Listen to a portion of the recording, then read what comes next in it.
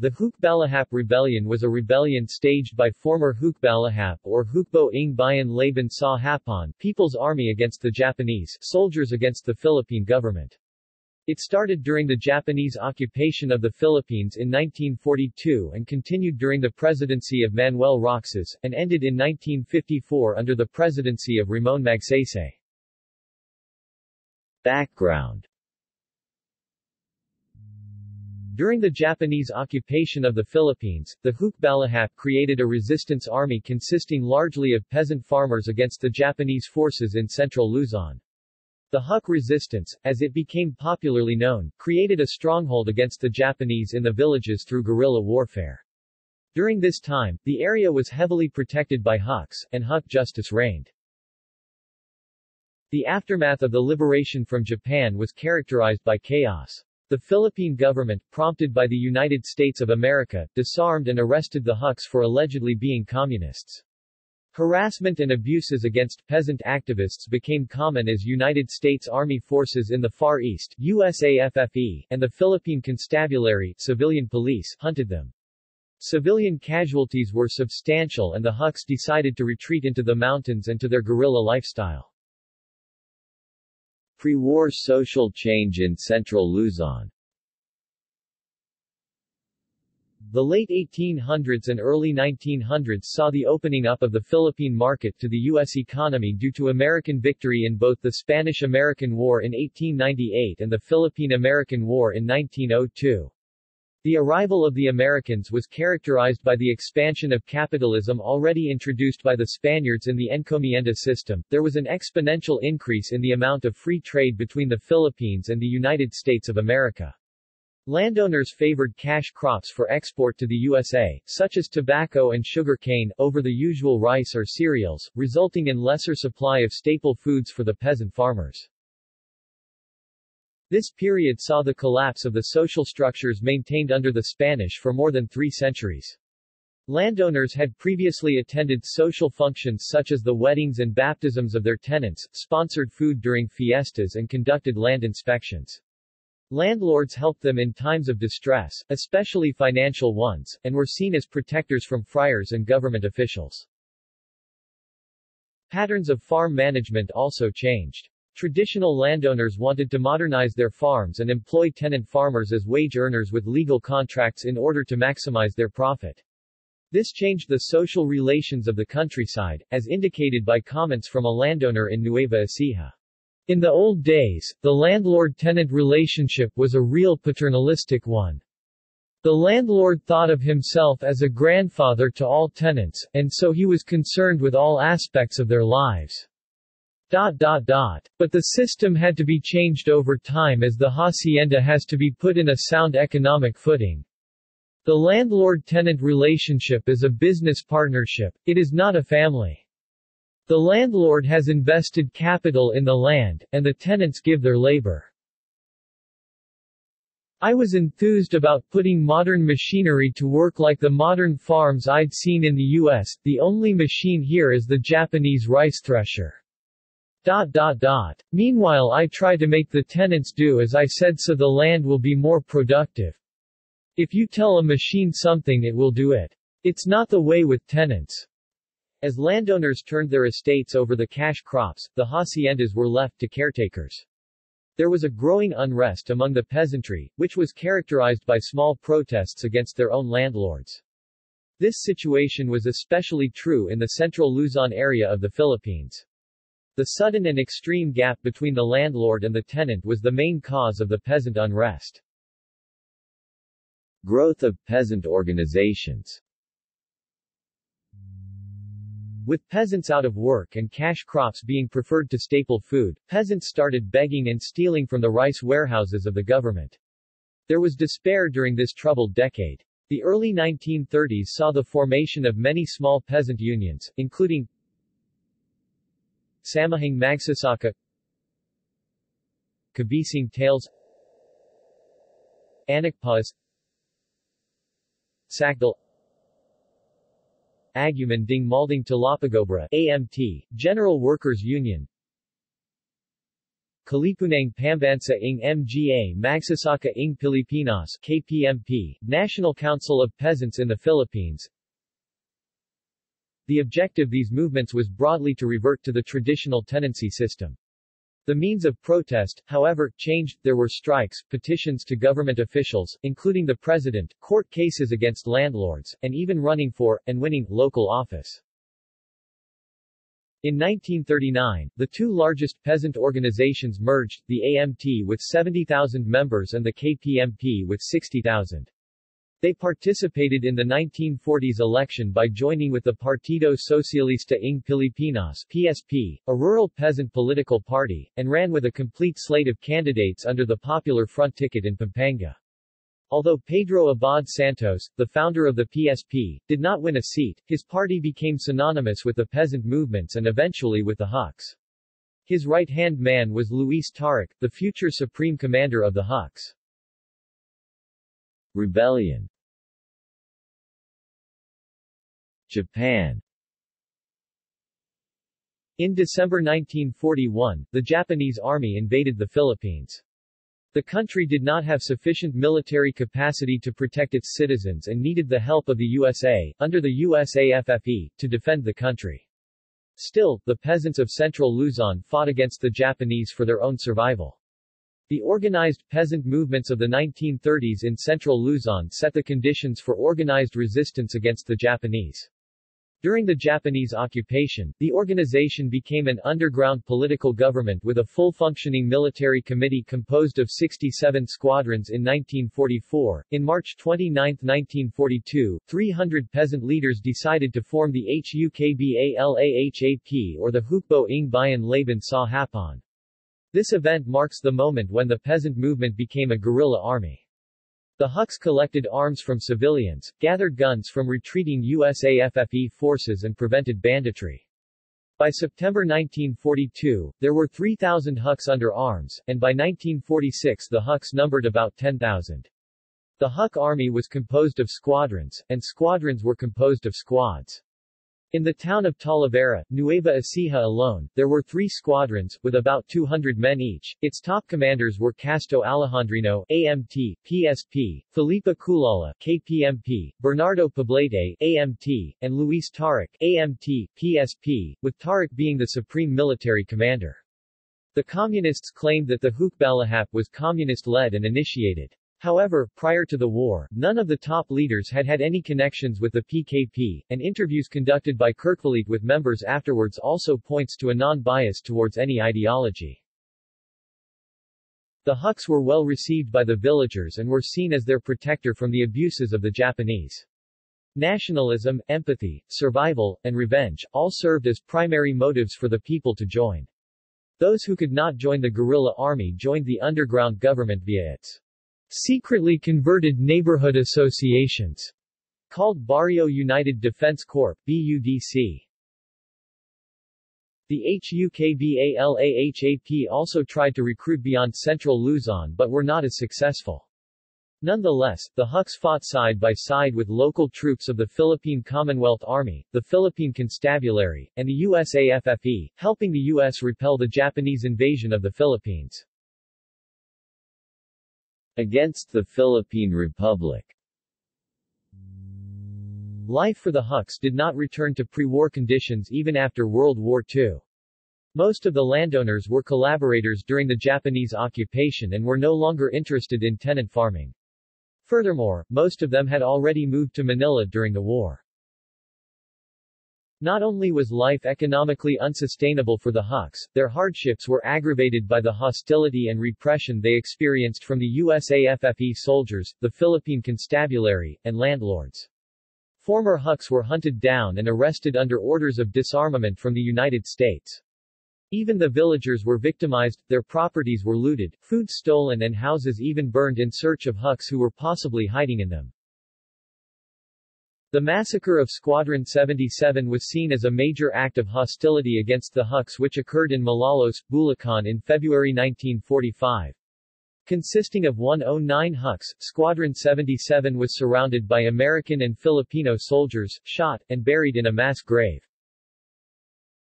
Furthermore, in February 1945, the U.S. Counterintelligence Corps, USCIC, decided that the only way to end in what they saw as Huk domination of the area was to arrest the prominent leaders of the Hukbalahap.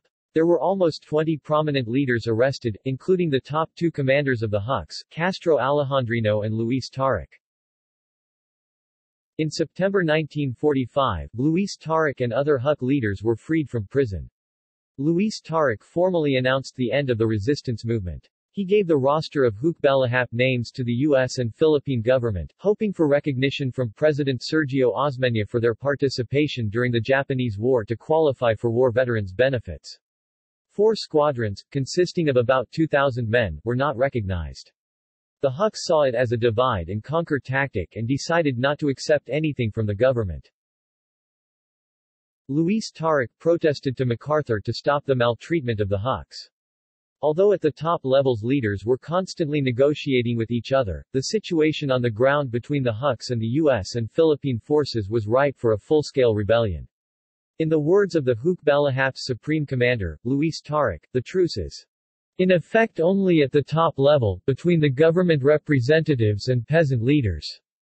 On the level of the fields there was open conflict. Moreover, the harvest between the period of late 1945 to early 1946 not only exacerbated the plight of the Huks, it also further intensified the gap between the tenants and the landlords. There were landowner-tenant disputes over high interest rates, loans, rent payments, and sharing agricultural expenses sometimes led to evictions. The landed elites, who collaborated with the Japanese during the war, now pledged their allegiance to America. Together with the government, they agreed to a 60% share of harvests for the tenants, from the usual 50 to 50. But when harvest came, the promises were not kept. So the Huks decided to join politics again. The Pambansang Kaisahan ng Magbubukid (PKM), or National Peasants' Union was formed. At the national level, the PKM lobbied for the 60-40 division of harvest. The PKM lobbied for better relations between peasants and landlords, low-interest loans from landowner, for the setting up of banks by the government, enactment of laws to protect peasants from landowners and small landowners from big landowners, and justice for everyone regardless of social standing. But despite their meager aims, harassment and abuses continued. Local police, military police, and even civilian guards intimidated, arrested, and even killed Huk veterans and PKM supporters. It is in this situation that the Huks formally allied with the PKP, which later became the Communist Party of the Philippines (CPP). The CPP had created the Committee of Labor Organizations (CLO) to spearhead its political offensive on the labor front. It was composed of 76 trade unions from all over Manila and had a membership of 100,000 laborers. On the other hand, peasant support for the PKM was significant in the countryside. In July 15, 1945, the Democratic Alliance (DA) was formed with the merger of the PKM and the CLO. Despite the CLO's apparent ideological bias towards communism, the PKM partnered with them for better chances of winning the national elections, with the aim of finally representing the tenant farmers through legal political means at the national level. The DA supported the candidacy of the incumbent president, Sergio Osmeña of the Nacionalista Party, in order to ensure the defeat of Liberal Party's Manuel Roxas. The May 1946 elections won Manuel Roxas the presidency. The 6 DA candidates won their seats in the Congress. But the 6 DA congressmen, together with 1 NP congressman and 3 NP senators, were not allowed to take their seats in the House of Representatives with a resolution introduced by Rep. Jose Topacio Nuino and upheld by a majority of the Congress on grounds of election fraud and terrorism. Disqualified DA Congressman Luis Taruc, 2nd District of Pampanga. Amado Yuzon, 1st District Pampanga. Jesus Lava, Bulacan. Josa Cando, Nueva Ecija. Constancio Padilla, Nueva Ecija. Alejandro Simpauco, Tarlacan. July 4, 1946, the U.S. government granted sovereignty to the Philippines. The Philippine economy at this point had become very dependent on the U.S. economy. The Philippine Trade Act of 1946 or Bell Trade Act at that time was being debated in both chambers of the legislature. Had the unseated congressman voted, the controversial bill might not have been passed. The unseating of the DA congressman, combined with unrelenting abuses of power from MPs in Central Luzon against PKM, DA, and Huk veterans, and the Roxas administration. Inclination in using military force only exacerbated negative sentiment among the peasants in Central Luzon. The new Roxas administration attempted a pacification program, with help from members of the PKP, PKM, and DA. Representatives such as Tariq, Alejandrino, and Juan Felio would be accompanied by MP guards and government officials to try and pacify peasant groups, however this did not result in any sort of success. Within days of the so-called truce, violence once again erupted in Central Luzon. Tariq, and others claimed that civilian guards and government officials were sabotaging the peace process. On August 24, 1946, Felio, on his way back to Manila after a pacification sortie in Cabiao, was stopped by a large band of armed men in fatigue uniforms in Gapan, Nueva Ecija. Felio was accompanied by his bodyguards and 4 barrio lieutenants, and he had planned to present them to the Secretary of the Interior Jose Zaleta to testify that their barrios were shelled by government forces for no reason at all, forcing them to evacuate. Felio and the 4 barrio officials were taken by the men and killed. Thousands of Huk veterans and PKM members were sure that Felio was murdered by landlords, or possibly the Roxas administration itself. The incident led to Tariq presenting Roxas with an ultimatum. The supreme test of your power has come. In your hands rests the destiny of our miserable people and our motherland. Yours is the power now to plunge them into chaos and horrible strife, or pacify and unite them as brother Filipinos in the spirit of liberty. He then joined with the peasants and revived the Hukbalahap General Headquarters, beginning the Huk insurrection. On March 6, 1948, Roxas outlawed the Hukbalahap. 5 weeks later, Roxas succumbed to a heart attack. Independent Philippines. The Huks staged a rebellion against the Roxas presidency within months after the Philippine independence and days after Felio's murder. They retreated to the mountains once more in fear for their lives and renamed themselves Hukbong Magpapalaya ng Bayan, HMB, or People's Liberation Army. The government intensified its campaign against the Huks, which caused the rebellion to further escalate. President Roxas employed what he termed a mailed fist policy to stop the rebellion. It was meant to crush the rebellion in 60 days. The Philippine Constabulary (PC) increased its operations against the Huks.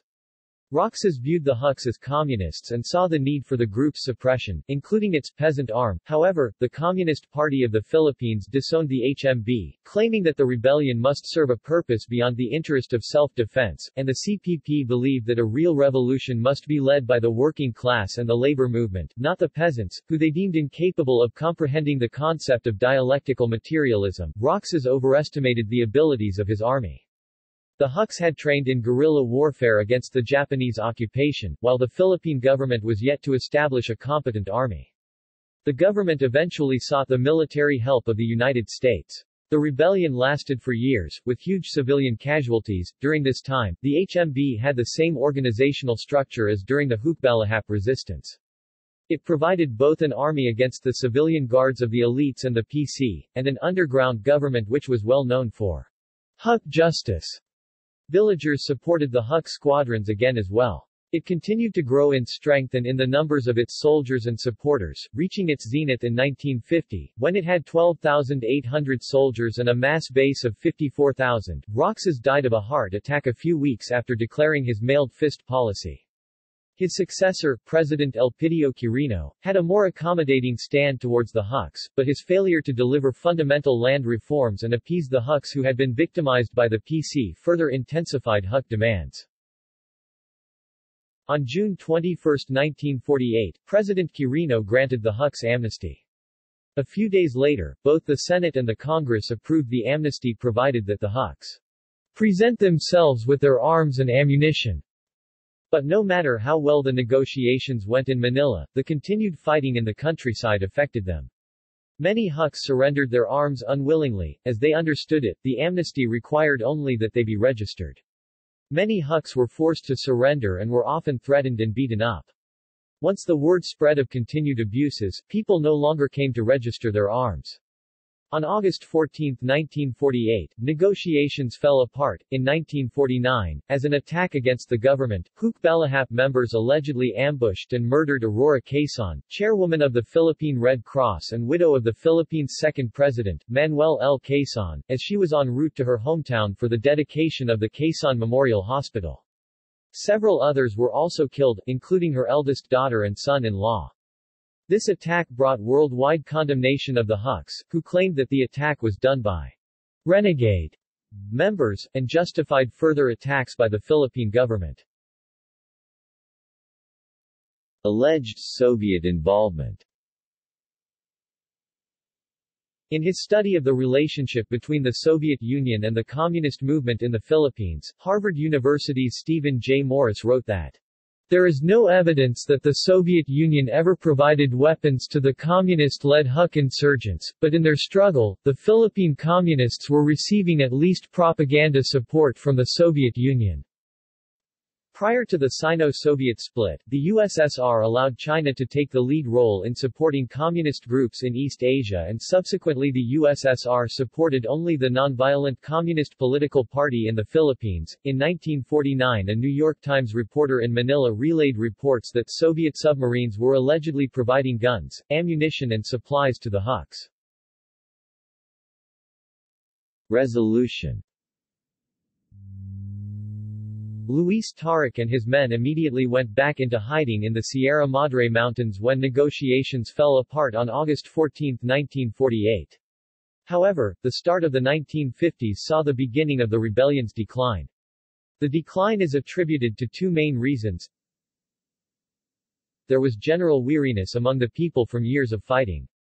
Many prominent Huk leaders either had died or were too old to fight. The few leaders that remained were now pursued by the army even in the mountains. Ultimately, the villagers became weary of supporting the Huks, or just saw them as irrelevant. President Quirino transferred the anti-Huk campaigns from the Department of Interior and Local Government (DILG) to the Department of National Defense (DND). Under Ramon Magsaysa's leadership, the army was purged of corrupt and inefficient officials. Major military offensives were launched and the army became innovative in pursuing the Huks in the mountains.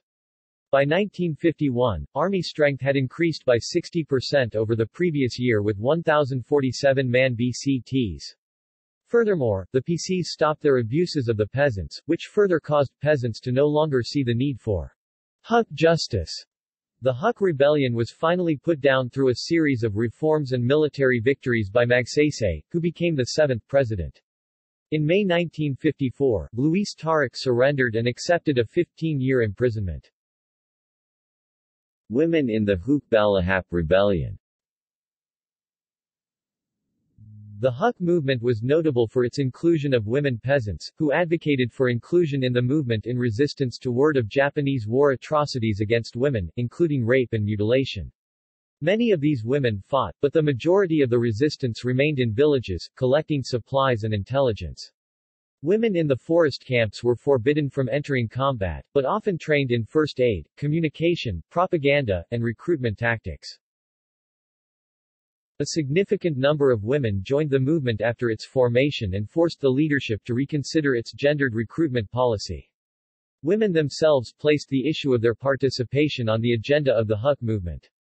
Outraged by stories, and in many cases direct experience, of Japanese brutality, and sometimes fearful for their personal safety, many young women from central and southern Luzon and even Manila responded to the call for mobilization. Most were between the ages of 15 and 35, single, and lived in peasant households. Some responded by joining the Huk camps and donating their services directly to the guerrilla movement. But most stayed in the villages, working within the BUDCs to collect supplies, money, and information for the guerrillas. These village-based BUDCs became important sites for female mobilization and politicization where women, operating under the nominal protection of the Japanese, could communicate with other villagers, discreetly gather information about the Japanese, and organize support for guerrilla activities without attracting suspicion. In terms of recruitment, the Hukbalahap was non-discriminatory and encouraged masses from all background to join the resistance.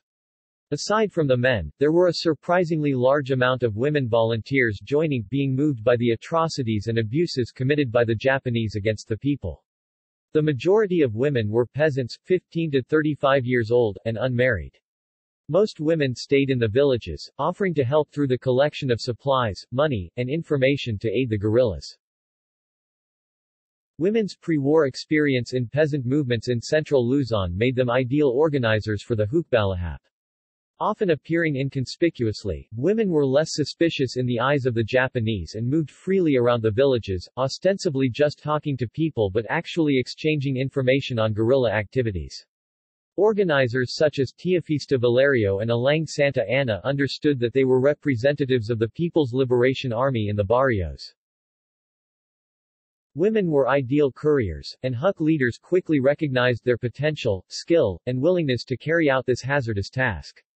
In the eyes of the Japanese, women were innocuous and unthreatening, figures whose presence in the barrios, usually with baskets of fruit and vegetables, gossiping mindlessly with their neighbors, was unremarkable. These impressions allowed women to travel from one barrio to another rarely suspected of being guerrillas. Women in the Hukbalahap movement were primarily support troops, preferring to inconspicuously aid the movement by communicating with the villagers and acting as messengers for critical information about the Japanese troops. Due to their appearance and clothing, their activities were simply dismissed by the enemy who were focused on the resistance fighters themselves. Women also played a major role in the intelligence networks, the part of the communication division that gathered information about the activities of the Japanese in the barrios. Like courier work, intelligence gathering looked effortless but was often risky. However, people who were part of the BUDCs were always willing to do it. Loretta Batancol insisted that the Japanese and their spies thought women were idle, sitting around in their homes and gossiping the whole day.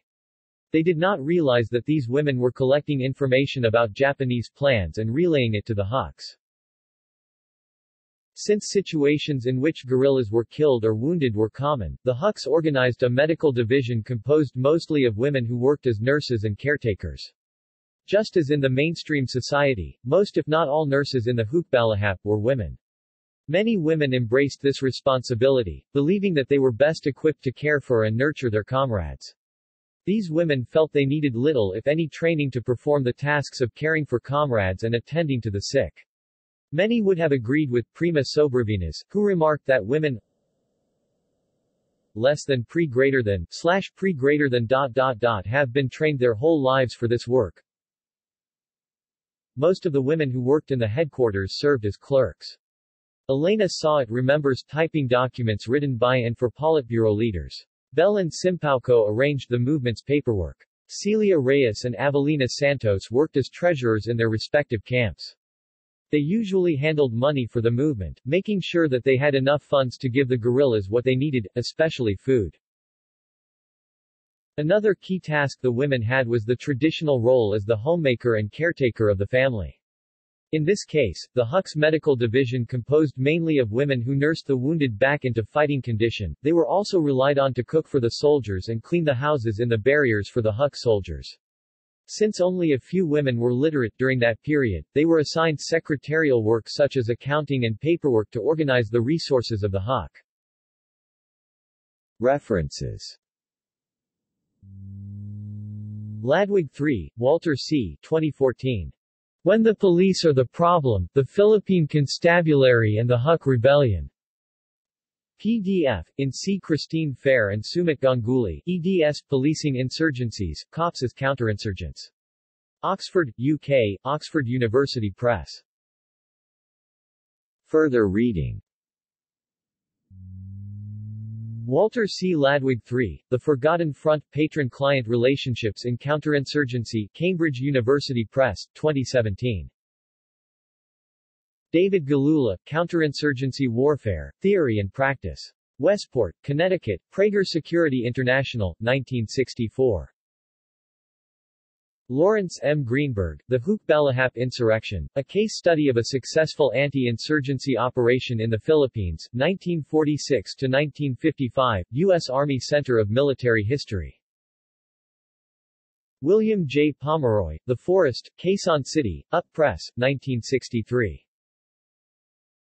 F. Sionel Jose, The Huks in Retrospect, A Failed Bid for Power, Manila, Solidarity, 1985. Our Massacred Peasants, Hindsight by F. Sionel Jose, Philippine Star. Opportunities Gone Forever, Commentary, John J. Carroll S.J., Philippine Daily Inquirer. Hacienda Luisita Case. The Huk Rebellion in the Philippines, Quantitative Approaches, Rand. The Huk Rebellion in the Philippines, An Econometric Study, Rand.